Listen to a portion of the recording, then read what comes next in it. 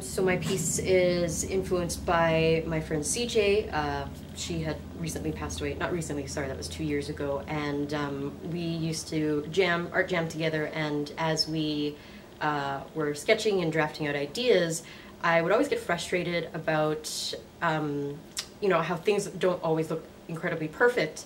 And she was always one to hammer into my skull.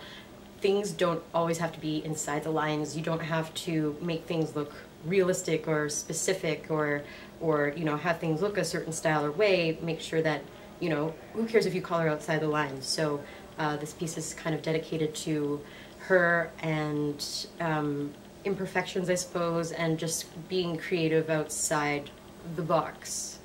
Not to be cliche, but to be cliche. Yeah.